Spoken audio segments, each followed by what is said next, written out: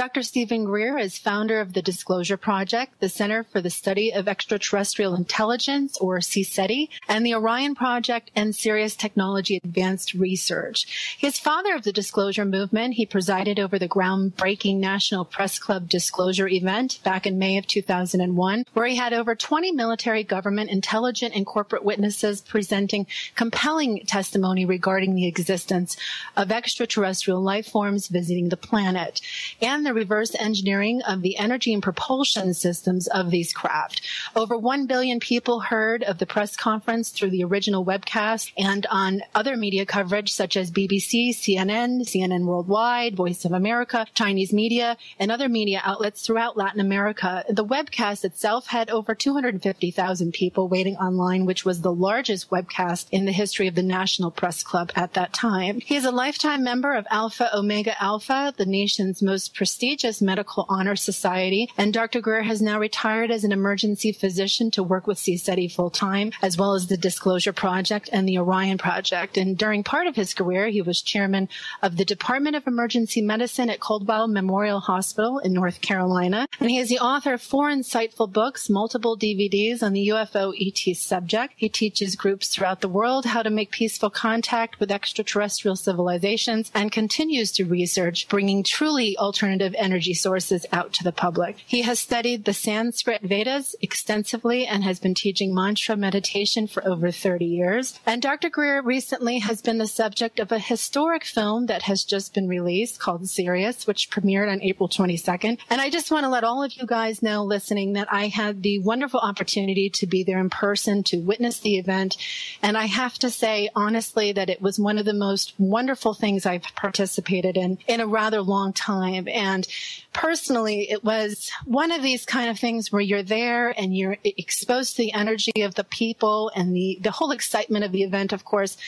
But I have to say that while I was watching the film, I just kept sitting there going, yes, this is actually what really just needed to happen right now. And I just kept getting the affirmation over and over again that this was such an important event and that it was going to be a moment of drastic change for consciousness for everybody, no matter what your level of understanding in all of these topics are. This film itself opens up a rather large question in one's mind that just begs you to really go out and seek answers to just know more. And I think that's just what's so wonderful about this. After I was done watching the movie, I was there in LA for 2 days. I was able to just really connect with some good friends out there. And I brought some friends of mine to the premiere. And it was overall one of the most positive. I was just lit up after watching this. And that's what I hope to share with all of you, having Stephen on the show to talk and to share. And it was really wonderful to see his emotional and personal connection, not only introducing the film itself, but also sharing, his story in the film.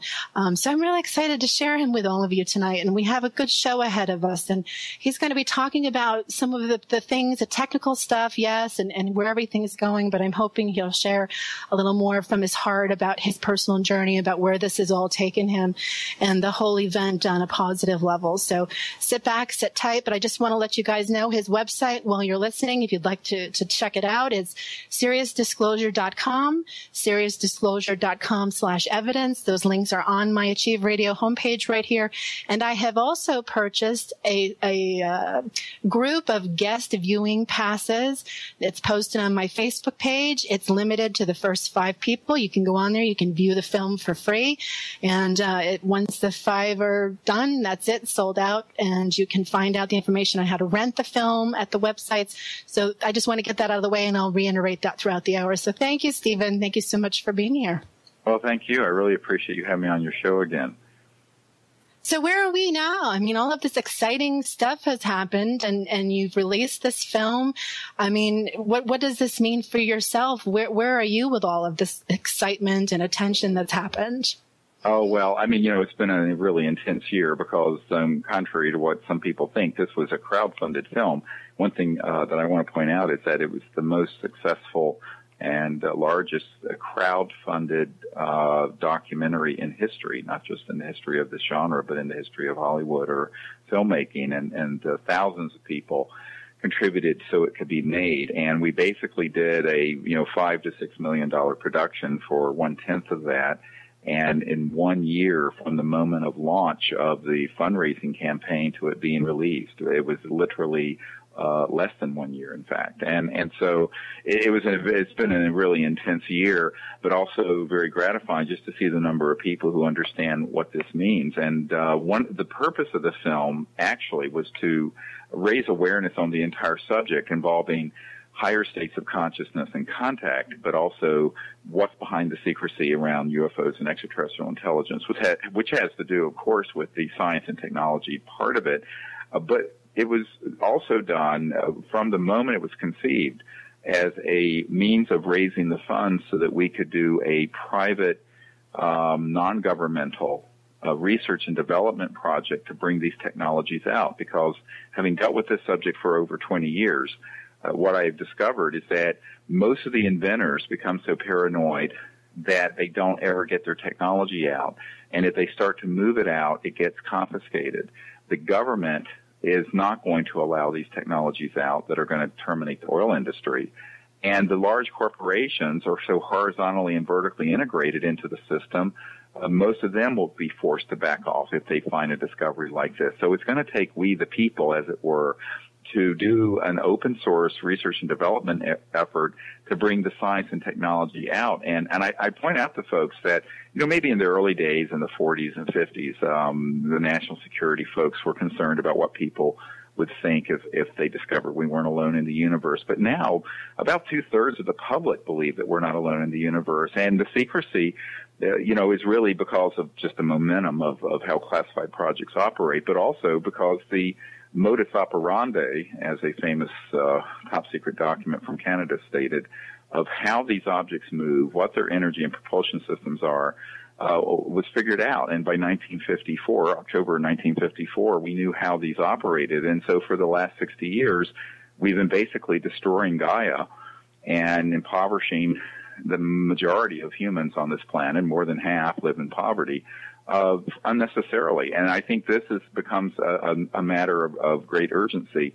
And so the film has really been created for two purposes. One is to raise awareness, and the other is to raise the resources needed to do a proper research and development effort, because we have found that you're not going to do this out of the back of your car. You're going to need to have a properly equipped lab with some really good physicists and scientists there doing it. So that's one of the real intentions. And the net proceeds of what we're doing with this film are going into a fund to do exactly that. And so far, just in the last 4 weeks or so, we've raised about $250,000, which is a good start on the way to $8 million. But, we're not there, but we're getting there. Well, I think it's very exciting, and I contributed financially to the film. And I remember when it first came out, because I'm a member of the local CSETI group here with Maryland. And and I've also attended your expedition in 2010 at Mount Shasta. So I've always been watching, and I've just been, signed up on everything and watching what you guys send through. And I remember when the announcement came through, how excited the local CSETI group was. And when we talked about it and when we got together to gather, how positive it was and how exciting it was, and how we all just focused our prayer energy really to just make sure we held that space so that this could really manifest. So all of us were working really hard to do that, and setting our intention and focusing our consciousness on the positive aspect of this happening. And when we heard who you were having produce it, it was very exciting for us. And then, of course, we heard the bad news about his father being shot in the shootings at the Sikh temple. And, we were worried about that affecting the project. And I was so proud that he persevered and moved through that and continued on with the project, and how fast this manifested. And I used to write screenplays, and I used to be a writer for Hollywood films and stuff. And one of the things that I know for a fact is that it takes an incredible amount of time to produce these things from that kind of level. So it was really impressive that it got done so quickly, and it was so well done.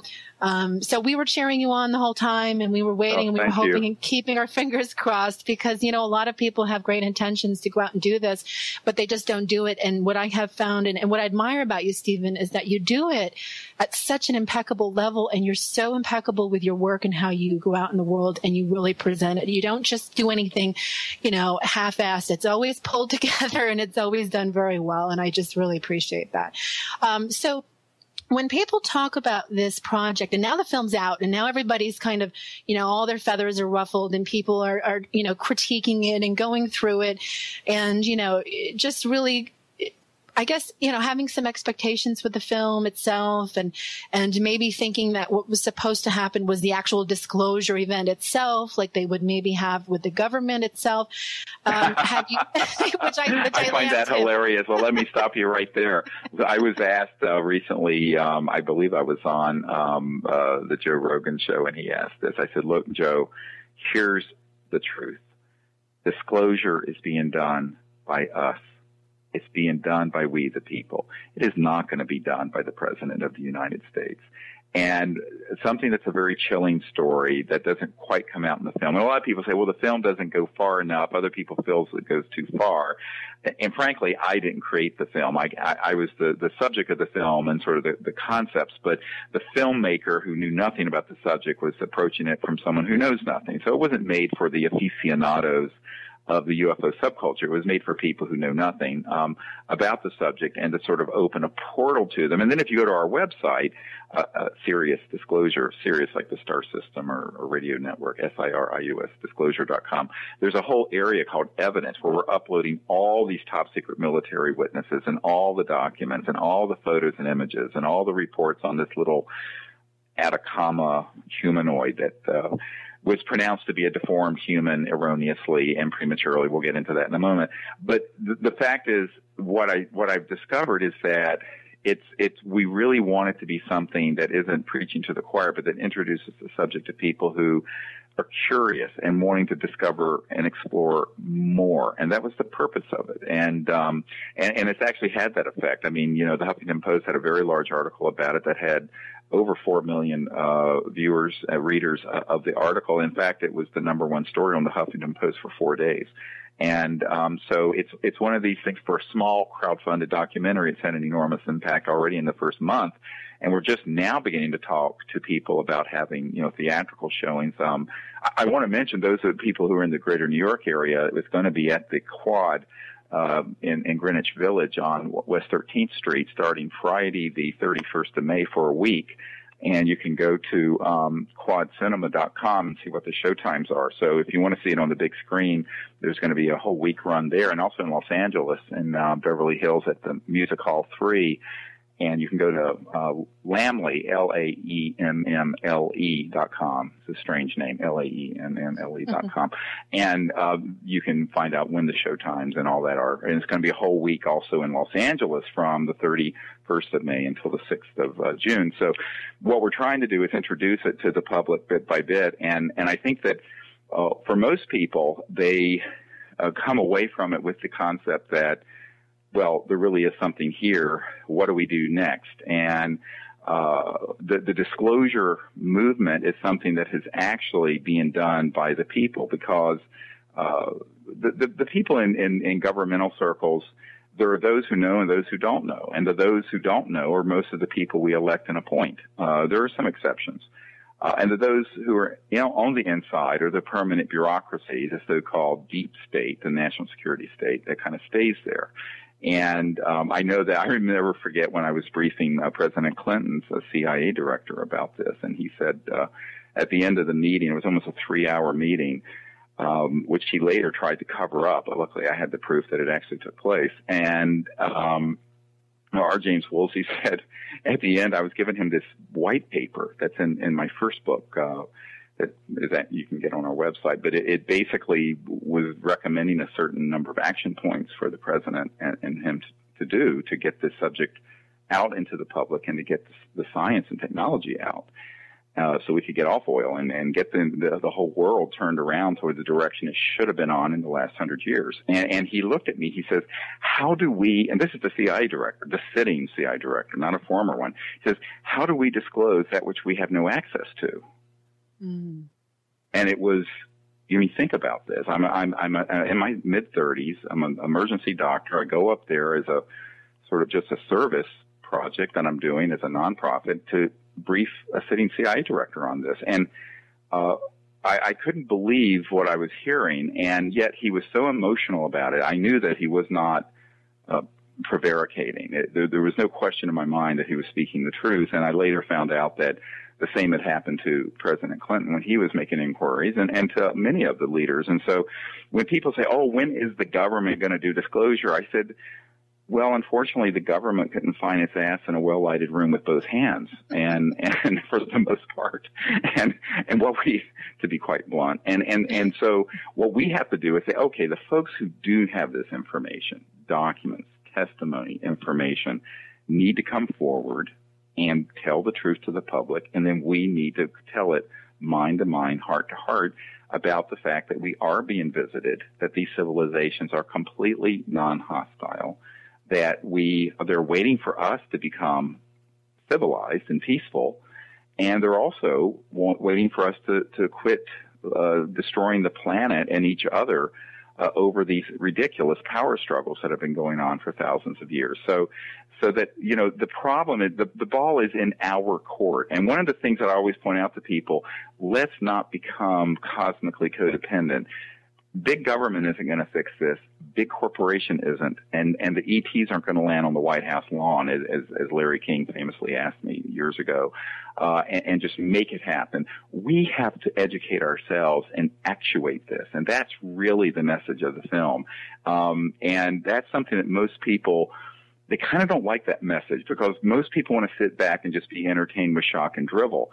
They don't want to say, we're actually the stewards of Earth. We're the children of Earth. We're responsible for the next 500,000 years of conscious evolution and enlightened civilization on this planet.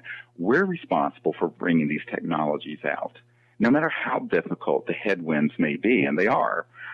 We're responsible for going out and forming ambassador teams to make contact. And I point out to folks that we now have for Android and iPhones a contact app that you can link to from our website, SeriousDisclosure.com, where for the price of a latte or a deli sandwich, you can download hours and hours of videotape, meditation CDs, mantra instruction courses, the whole techniques. And you don't have to come out with me in the desert, although some people like doing that. But it's there for anyone to have. And we have a great guy who developed that for us a couple years ago. And for the first couple years, it was only for iPhones. And now we have it for Androids also. So if you don't have an iPhone, you can do it also. And it's just become a wonderful thing. We now have thousands of people all over the world who have teams that go out and use these techniques to make contact. And that in and of itself creates this morphogenic field shift, as Rupert Sheldrake talks about in consciousness, so that it paves the way for a good future to unfold around us. And that's really the purpose of why I left medicine to do this. I left I often joke that, I'm an emergency physician, and I know an emergency when I see one. And our planet is in a very dire emergency. And we have to have people who are going to be healers and are going to join together to fix these very large problems that are actually eminently fixable. And this is where I'm very optimistic. But it'll only be fixable if we don't look to big government to fix it, or big corporations to fix it, or big whatever. It's the people coming together. And that's how all real change in human history has happened. If you study, it hasn't come from the power centers. It's come from the people gathering together and creating momentum that changes the course of history. And that's really what we need to realize, is we can do that. Stephen, do you find that you've had an ability all your life to see things that aren't necessarily, real time happening, that you've had an intuitive connection to the other dimensional aspects of what really enhances the true contact experience? And that's the first part of the question. And then the second part of the question is, do you feel that the reason it's so difficult in the UFO ET subculture to really break through to some people is that the lack of consciousness, the lack of understanding of that world or dimension, kind of holds people back on a level? Yes, and yes. I mean, I sort of have an autobiography that's titled Hidden Truth, Forbidden Knowledge, and I think it's in 8 or 9 languages now around the world. And also you can get that at the website, SeriousDisclosure.com. And in it, I sort of describe when I was 17, I died. I was very sick and had a near-death experience, and I was raised a very devout atheist, and I was taught, if you can't measure in a test tube, it doesn't exist, period. So this experience, what I had was, since I didn't have the bias of organized religion, I had an experience of just unity consciousness and cosmic consciousness in this near-death experience. And it really did change my life. And after that, now before that, I had experiences of lucid dreams and intuition and all these sorts of things, but it really increased. And I said, God, I've got to figure out what happened and if I can keep doing this. So I learned Sanskrit and Sanskrit meditation on my 18th birthday, believe it or not. I hate to admit this, 40 years ago, because I'm going to be 58 on June 28th. But so what happened was I realized that this is something you can actually do. And so as I began to practice the meditation techniques, which, by the way, are in this app that people can get for your iPhones and Android, I learned that these interstellar extraterrestrial civilizations, their communication systems are all phasing at, if we can call it that, resonant frequencies that are beyond the speed of light, that cross into these other dimensions of so-called visual thought,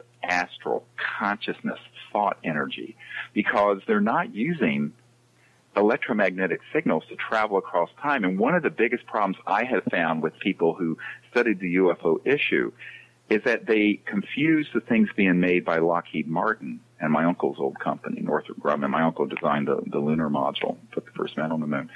And they confuse these things that are, quote, flying saucers that are man-made, that have rivets and seams, with the actual interstellar vehicles, which are really amazing. And they can fully materialize in 3D space-time, but often they can be hovering in your field and just appear as a sphere or an energy field or a vibratory distortion in the atmosphere. And one of the things I try to teach people is to just have discernment between what it is that classified programs have and what it is that are interstellar and how they overlap and what the distinction is. But the big distinction is understanding that if they are interstellar and they're here, a priori, and by definition, they must be transdimensional or interdimensional. They have to drop out of linear 3D space or 4D space-time and reappear at another point in space-time using very high voltage systems, which we understand. And I know people who've done stuff for various three-letter agencies who've reproduced this effect. And they basically teleport the entire craft and everyone on it from point A to B. But the other thing people have to understand, they can be in our atmosphere or hovering over you and not in 3D space-time, but in an energy form that is very, very close to what you experience when you're having a lucid flying dream or an out-of-body experience in a so-called astral body. Why? Because it has shifted beyond the crossing point or the speed of light into these other dimensions. And so there is absolutely no way to understand the actual extraterrestrial interstellar presence without understanding the book of our own souls and the nature of our own consciousness.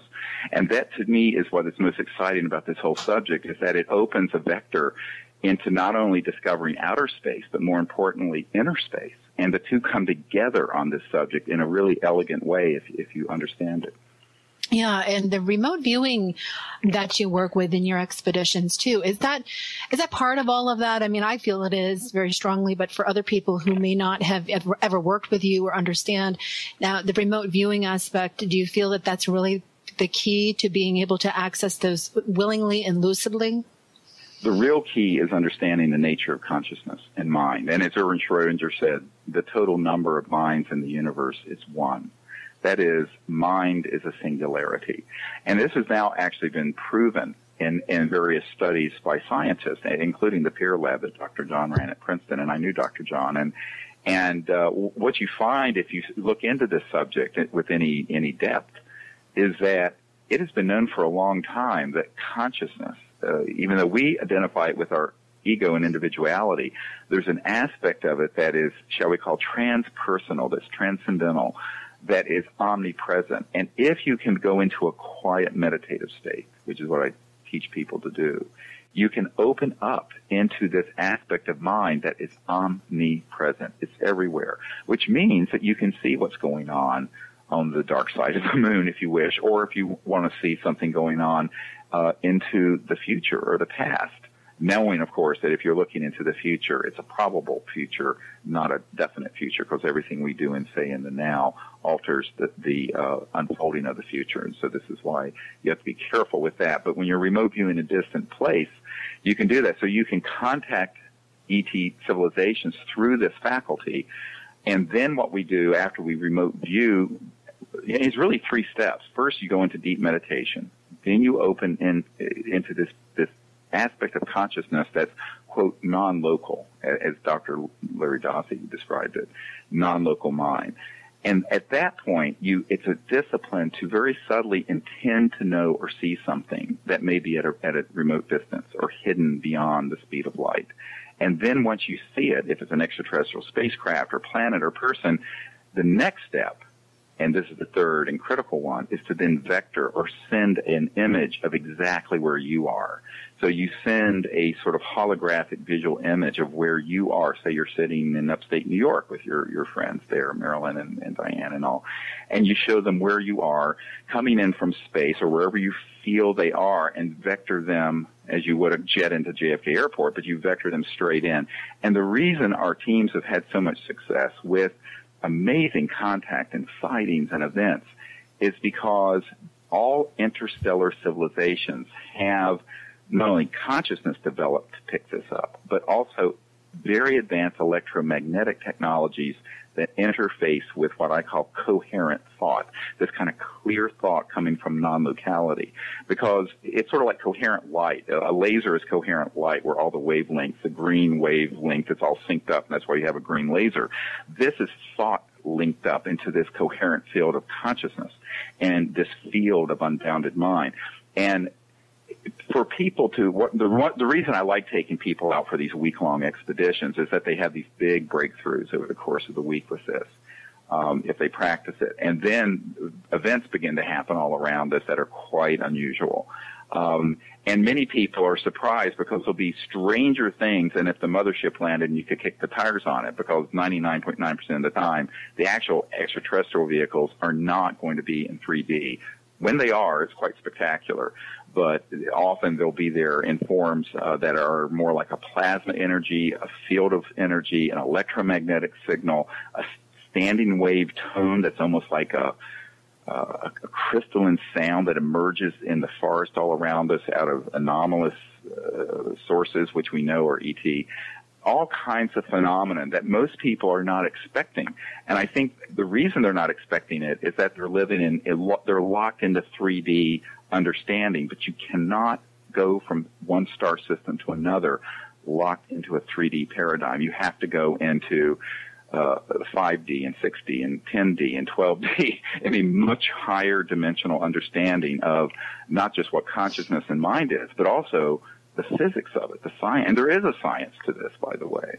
And I think this is the really exciting part to me, is that once we can bring out these new energy technologies, just so we're off of the grid and fossil fuels, the next step will be the anti-gravity systems. And then the next step past that will be the systems that deal with trans-dimensional communication that is reproducible and there is a definite science and physics behind it. But it kind of blows people's minds if I talk about it too much. But it's exciting. But in the real world, you can just practice it, because the nice thing about it is that everything you need to make contact and understand this is folded within every person.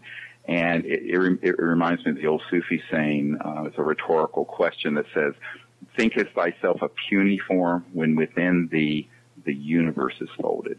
Literally, the entirety of the universe is folded within every single individual because of the nature of the quantum hologram of consciousness. And when you begin to understand that, not just intellectually, but begin to experience it and explore it, it's amazing what opens up. You know, as you're talking and you're describing this so beautifully, it brings to mind something that, you know, I work with the Native Americans, and one of the things that I've been privy to, which has been a powerful experience for me on so many levels, is the prophecies that they discuss about the fifth world time that we're in now, and how the human body itself will become the time travel technology through consciousness. And that's part of the prophecies that they work with. Now, when they talk about star beings, and they go way back, much further beyond Roswell and all of the traditional things that so many people hear about in the subculture itself. You know, they talk about it. They have these stories. They have the myths. To them, they've just been here forever. They're still here. They're still coming. And I'm just curious how the indigenous, the Native American aspect has worked for you in your work, and how you know, if at all, if it's somehow integrated into how you do this.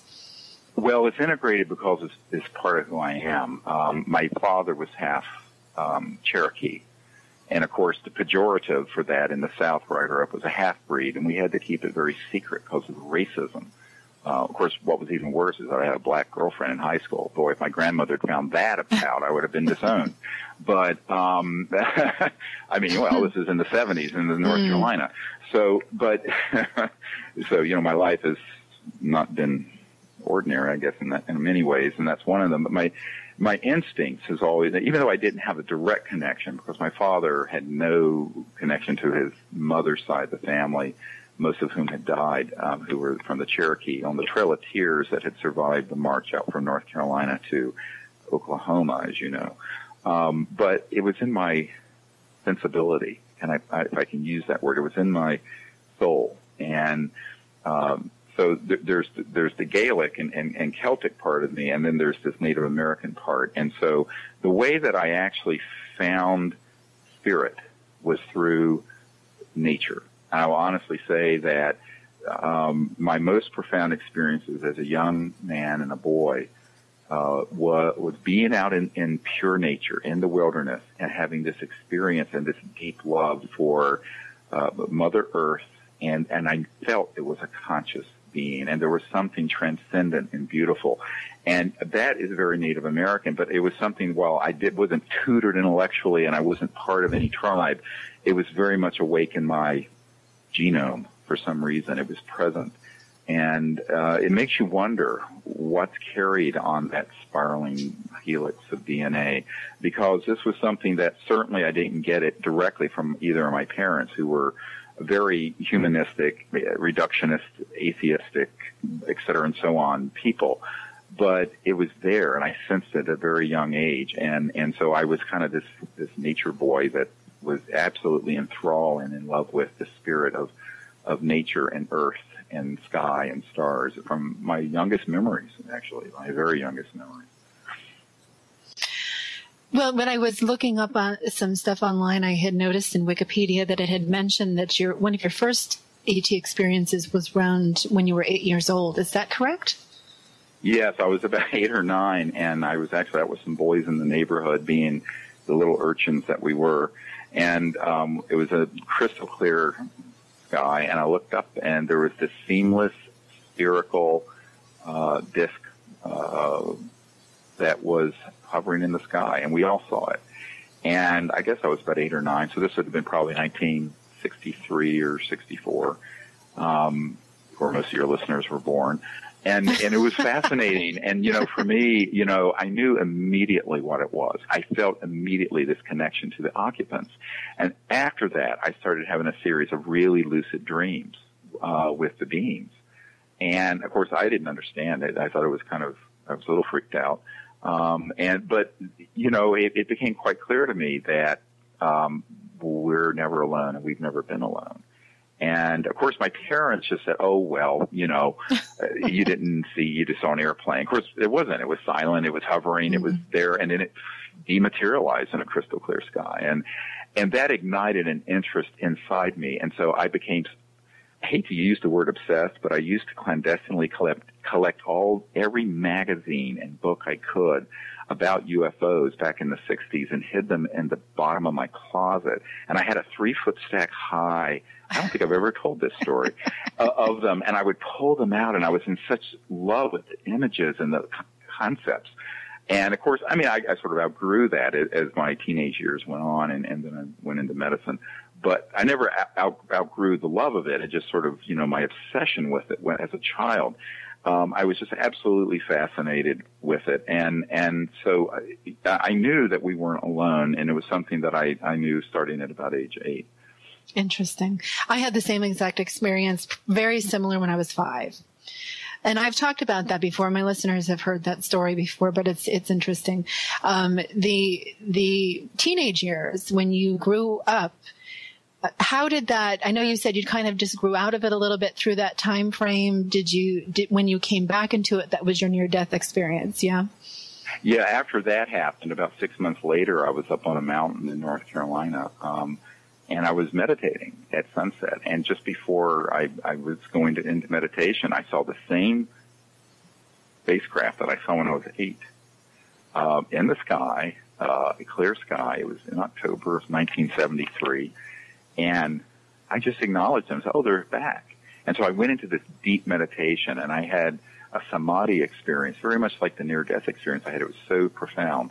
And when I came out of this meditation, it had been at least an hour, and the stars were out above me, and it was stunning, and the Milky Way. I looked up, and then I realized there was a little ET on my right side that touched me on my right shoulder. And I had a ski jacket on, and I could actually see the jacket indent. I felt it.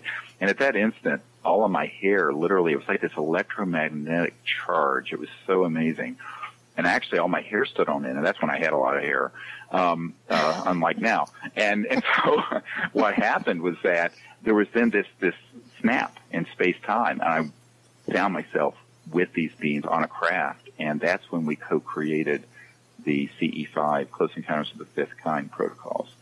And to be honest with you, if people say, what did you talk about? I said, no, it wasn't that. It was being together. It was very abstract, very transdimensional.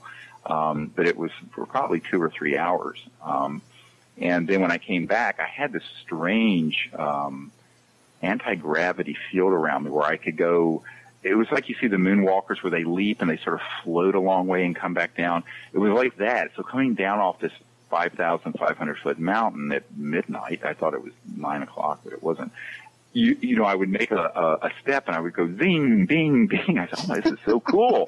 It was almost like I was levitating. And by the time I got all the way back down to this little college town up in near Boone, North Carolina, I was kind of back to normal. And the town was deserted. And I thought, oh, my God.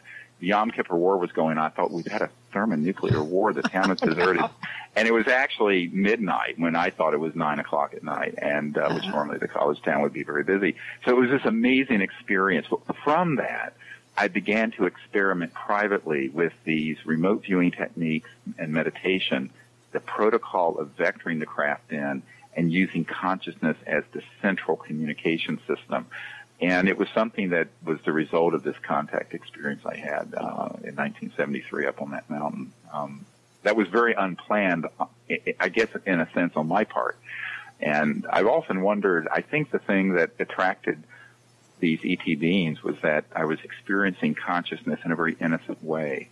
After the near-death experience, when I learned meditation, I remember the first time I sat with my teacher, I had a deep transcendent samadhi experience. He looked over at me afterwards. He says, you transcended, didn't you? And I just said, it was my 18th birthday, and I didn't know any better. I said, well, isn't that what you're supposed to do? I didn't know any better, that you're supposed to make a big gashry about it, and it's supposed to be so difficult, and a big drama queen. You have to lay on a bed of confetti falling from the sky, a bed of nails for 40 years, and all this crap. And I was just like, oh, okay. And what I tell people is that there's so much baggage associated with that. It's actually incredibly simple. It's just about being aware of the mind itself in its pure form. Very simple. And from there, everything happens. So I think that the ETs were interested that there was this boy that had the interest in the ET issue in UFOs, that had this ability to experience consciousness that way. And I think because of that, I was actually sharing with these ETs what it was like to experience universal mind from the perspective of a human, so that there could be this development of a protocol for contact. And I didn't do anything with it for years, obviously. I didn't form CSETI till 1990, and this event happened in 1973. But in the intervening years, it was always with me in some way or another. It's interesting because when I first met you, I met you at Mount Shasta in person for the first time. And when I first saw you, I just kept getting pictures of you as a child. I could just see you as a kid, and you just had the greatest, biggest smile on your face. It was really quite the image. And what I hope for people getting this kind of hearing you talk on these experiences and being able to connect with you, as you speak from your heart about these topics, growing up over time. This wasn't just something that you popped up one day and decided, oh, I'm just going to go ahead and do this and make lots of money. And this was something that was part of. No, I always laugh when people bring that up. I go, oh, yes, I'm going to leave a $550,000 a year as chairman of emergency medicine to do this crazy crap where my IRS returns a couple years ago was like $30,000, and like, are you kidding me?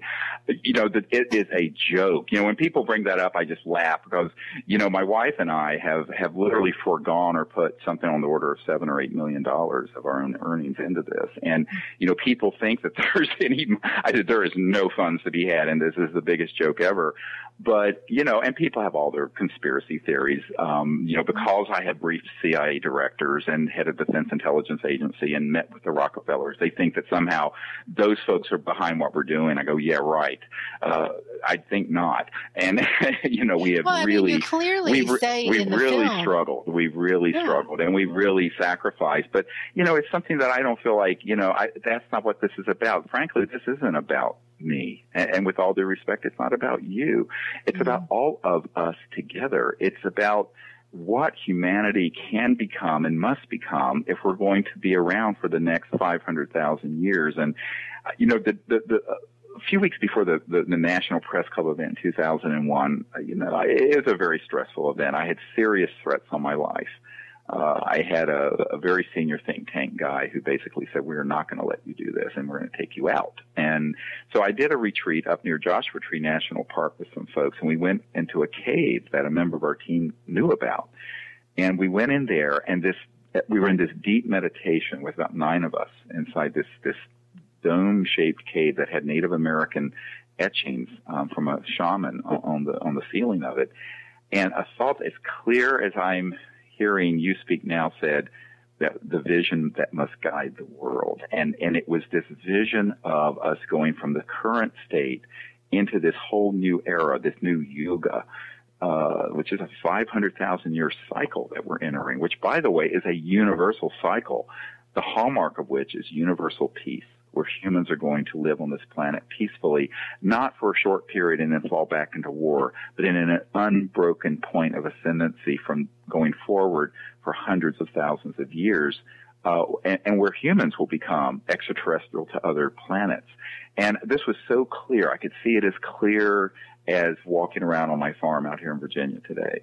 And I think that was something that was so wonderful because people say, what keeps you going? I said, it's that knowledge, it's that vision that we've had and that many people have had, not just myself, that we are at this tilting point, this change, this emergence of where we've been kind of stuck for a few thousand years to where we must become.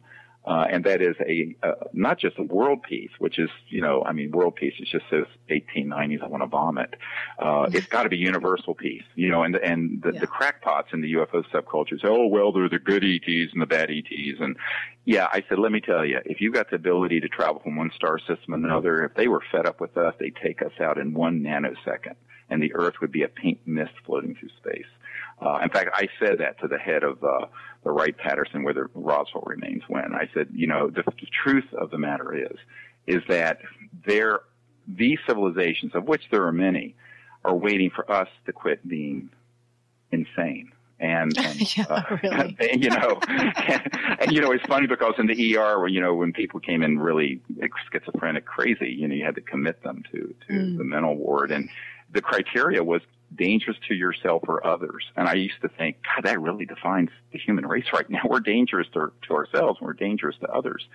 And it's that dynamic that we have to change. And it isn't going to happen through, saying, oh, we're going to go from the Cold War and global terrorism to a threat in outer space, that we're going to have a coalition with the ETs that look like they came from Norway, which are our friends, and anyone else that looks different, we're going to go into a sort of an eschatological end of the world struggle, which would only fulfill the fantasies of the hardliners at Opus Dei. I'm going, come on, folks. I mean, this is nuts. We've got to understand that the time we're in is a time where we have to make a complete break with that kind of thinking. And to do it, we're going to have enlightened people everywhere being the ambassadors to these civilizations, the facilitators of disclosure, and the people who support bringing these technologies out so that we're not destroying Gaia and keeping most of the world impoverished and unnecessarily, and there's the old saying, without the justice, there can be no peace. And so long as you have half the world impoverished and you have a petro-fascist system that is destroying the biosphere, while 48% of the population of Earth doesn't even have plumbing, literally a pot to pee in, this is not a sustainable dynamic. And the way to change that is to bring out the science and technology part of this issue, which has been the central motivating purpose of the secrecy for over 60 years. And I think that's what most people don't understand, is that, one of the things that Lawrence Rockefeller did say to me, he said, well, no aspect of life on Earth will be unchanged by the disclosure of this. And I said, yes, Lawrence, that's why it's secret. Speaking of Rockefeller, Stephen, I just want you to, use this moment to kind of, address the audience and just, because I think what happens, especially in the alternative truth movement, the media, is people hear that name Rockefeller and they just kind of attach a bunch of negative associations to it, for whatever reason. And so when they hear you say, and you do even say it in the film that, you did meet with him, do you think that there's a misconstrued idea about what your relationship is with him because of that? Oh, well, I mean, people misconstrue everything, and frankly, well, I won't say what I think about that. Here's what really happened. I was in the process of putting together what was called Project Starlight, which the Clinton Library has released those documents now to brief the president, the CIA director, and stuff. Lawrence Rockefeller, who had an interest of this for years, and he was the philosopher king of the family. It was his brother David doing Chase Manhattan Bank, who's part of this majestic group keeping the secret. Lawrence was not part of that, and he actually wanted to end the secrecy. He was very supportive, but unfortunately, he got painted with the same brush of all the Rockefellers, which of course were Standard Oil that became ExxonMobil, blah, blah, blah, blah, blah. So I'm not saying there's no culpability in that clan, but Lawrence was, towards the end of his life, I can't speak to when he was younger, but when I knew him, was really concerned about this, and he knew we were in trouble. So I was invited to New York and then to his ranch out in Wyoming to basically brief him and to share with him what we were doing. And so he was very supportive. And, some people called it the Rockefeller Initiative. Well, it wasn't. It was the Disclosure Initiative called Project Starlight back in the 90s that Rockefeller became aware of and became very interested in and was really encouraging President Clinton to end the secrecy on this. Now, I will tell you something I haven't said before. When I was with him privately, he said, I can only do so much with this. I need some people to do it because it's too dangerous for me. And I said, Lawrence, you're old, you're rich, and you're Rockefeller. I'm just a country doctor in North Carolina rambling around in an ER taking care of shootings and stabbings and car wrecks and heart attacks and stuff. And he said, no, I can't. He says, there are some members of my family, he didn't name them, already jumping up and down on my feet because I'm doing this much. So he, as they say, blood is thicker than water. He was under a lot of pressure not to do too much. On the other hand, he really wanted someone to help do this. And this is the same line I got from a good friend of Bill Clinton's who came to my home after we provided all this material. He said, they're very supportive of what you're recommending, but they're convinced that if the president does this, he will end up like Jack Kennedy. And I started laughing. We were at dinner with my children, and I thought this was the silliest thing I ever heard of. And he stopped me, and he says, no, they're serious. They really don't. I said, well, what am I, chopped liver? And later we had a private conversation, and he said, yes, you're chopped. You're you're the expendable one. No one cares if they take you out. But they don't want to risk the presidency. And so Clinton said this sort of the same thing that Rockefeller said, and that is, there's a lot of heat on this subject. There are a lot of powerful interests that wants to keep it secret. We don't want to stick our necks out too far ahead of the curve, but if you'll do it, that'd be great. So I tell people the only currency that really matters in all of this is your vision and your heart and your courage. You have to have a certain intellect to deal with the complexity of the issues, but the main thing are those things, and it's a very spiritual issue. And I think the thing, coming back to this near-death experience, because after that I realized there was no death. And so when a former head of Army intelligence threatened me back in the day, I just turned to him and I said, I'm not afraid of death. So you can go pound salt in someone else's sandbox. And he just looked at me. And then he later came around and offered me and then my wife $2 billion access to a fund if I would shut up and deal with this issue. I said, no, I'm not interested in your money. I said, I'm not rich, but I'm well off enough as a physician. I don't care about that. And they made every run at me you can imagine, threats, bribes, this, that. And, of course, now the Internet's full of all kinds of defaming, nonsensical things.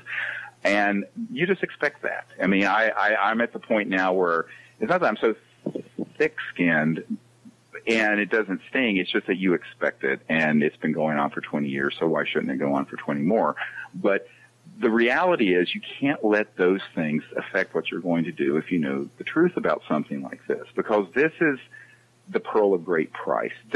You don't return this one. This is about the human future and our future as a civilization and how we go forward as a people peacefully into space, but also how we live on the earth in peace with Gaia, so we're not harming her, and with justice for the people of the earth, so we're not in poverty. All those issues come in around this subject, so it's so much more than, are UFOs real and are ETs here? It's all these issues. And I think that once you understand what this is about, then you're going to go the distance on it. And that's what I chose to do. I mean, to my own personal detriment, frankly. But I would have been much better. And I think my children, if you ask them, would be much happier if I just stayed a physician and live in a, quote, normal life. But I don't think that's possible. Now. Well, I tell people normalcy is greatly overrated. I mean, yes, it is. I gave up on that in sixth grade. Yeah. I said, how boring. One time someone said, "Oh, Dr. Greer, you seem so normal." I said, "Well, I've never been so insulted in my life." Anyway, I'm just joking. Sort of, right?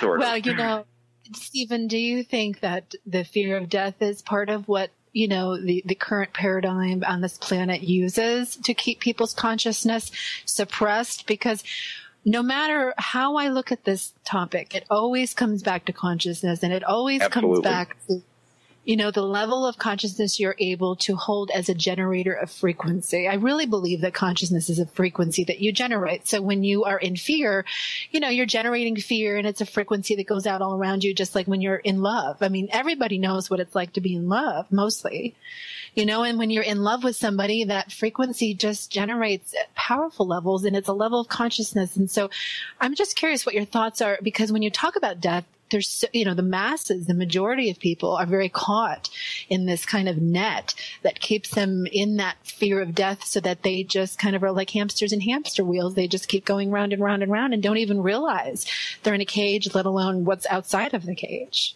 Yeah, but I view that as a spiritual disease, and not so much, I think there's a distinction between spirituality and religiosity, which are mostly inversely proportional. But that's Greer's theorem, by the way. There's an inverse relationship between religiosity and spirituality. But I think that if you understand the nature of consciousness and mind and conscious evolution and higher states of consciousness, you can experience that without a near-death experience, frankly, and begin to realize that we are more than just a reductionist, a bunch of 100 billion neurons firing, that we are this amazing mind and consciousness that is, our individualities are an opening that is tied into and integrated all the time into that omnipresent great self, if you will. and the Great Spirit, as the Native people call it.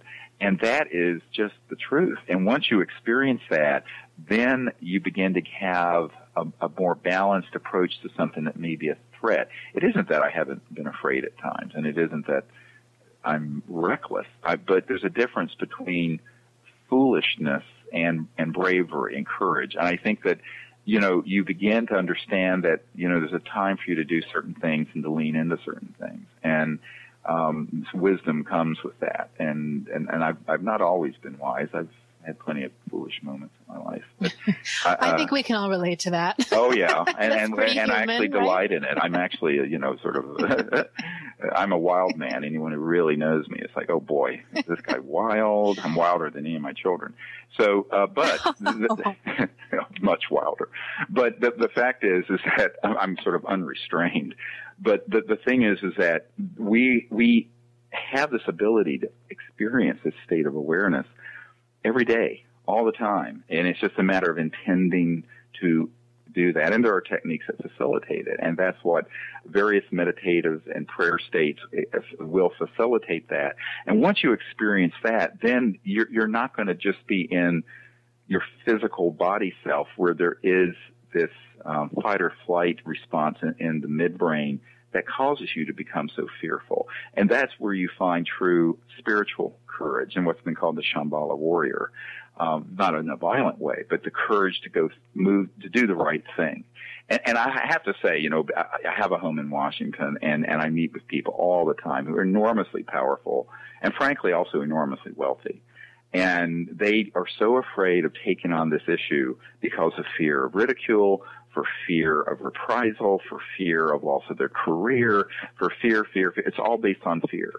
And so fear is the mind killer, and fear is the opposite of love. And I think that once you experience a deeper state of yourself that is this conscious, transcendent reality, which is within every single person, like a quantum hologram that's omnipresent, then you can begin to free yourself of that trap. And it's a process. And I think that's what spiritual development does result in if it's genuine. Do you feel that if one of us breaks through, we all break through because we're all ultimately one mind? Well, I think it has an effect. And this has been documented scientifically that when a group of people experience that, it will affect the entire community and area. And so I think that the concepts that Rupert Sheldrake began to discuss in morphogenic fields, and he and I have lectured at some of the same conferences, the Science of Consciousness Conference and others. What we find is that if you look at studies, that when a certain experience begins to be manifest by a certain number of people, it non-locally begins to be experienced by people that aren't in any direct connection. It's like the 100th monkey effect. And this has been documented scientifically. So I think that, yes, it does, but not maybe as strongly. But it's like anyone who's been with someone who's a very powerful, conscious person. There is a certain, well, in the East, they call it a darshan, sort of an effect that you can feel from that person. Oh, yeah. And I just recently had the opportunity to meet the Dalai Lama while he was here in the States. And he's a perfect example of just what you just described. The fact that his mere presence can change people in the sense that he resonates this frequency that is profound and lifts and clears and just connects you to something that's very, very powerful. Right. Unfortunately, we're out of time, but I want to make sure that we close with giving, I know it's gone by so fast. We give everybody a chance to know where they can connect with you. What's your next training? I know everything's on your website, but if you want to just give a few seconds of what's next for if people want to decide to come up with you. Everything we're doing is now integrated at SiriusDisclosure.com. That's SIRIUS, like the star system, disclosure.com. And we are going to be going to the United Kingdom in the crop circles for a week in July, although that's already oversubscribed and full. But we'll be doing another event in the western United States. We haven't quite selected where. We were thinking Mount Shasta, but I think we're going to find a place that's more private, that we're going to all be at a retreat center surrounded by national forests. It's exciting, but we're just nailing that down. But information about that will be up on our website soon. And everyone who wants to see the film Sirius can see it now on our website at SiriusDisclosure.com. You can see it video on demand, and you can also order the DVD. We're going to start manufacturing those actually next week, and hopefully they'll start shipping out mid-June. So anyone who wants the DVD can do that. And also, if you want to see it on the big screen, because I think it's much more impactful if you can, it will be at the Quad Cinema in New York, May 31st to June 6th, and then also there in Beverly Hills at the Music Hall 3. Information about that is at Laemmle, LAEMMLE.com. So that's sort of what's happening. And the main thing that I'm asking people to help us with is to contribute to the STAR New Energy Fund, Serious Technology and Research. We have an entity to raise the funds to open a research and development lab to bring these amazing new technologies out so we can get off oil and gas and coal. And you can contribute and donate any amount at SiriusDisclosure.com. And any of the proceeds from the film rental or purchase also goes to supporting that effort. So anything that any of you can do to do that would be great. And in June, we're going to start a program where people can get the DVD and then host a Star Energy Lab screenings of fundraisers where you can do it in your home or your Unity Church or your community center. So we're going to start that as well. So people can stay tuned. And anyone who wants to can sign up on our website and with your email address, and we'll send you our newsletter with all this information as it begins to break. Excellent. And there's so much more, too. You do a radio show and all of that information and your blog, and you're on Twitter. So there's so many ways people can connect with you, and they can also find out the local CSETI groups if they're interested as well. Stephen, thank you so much for being here.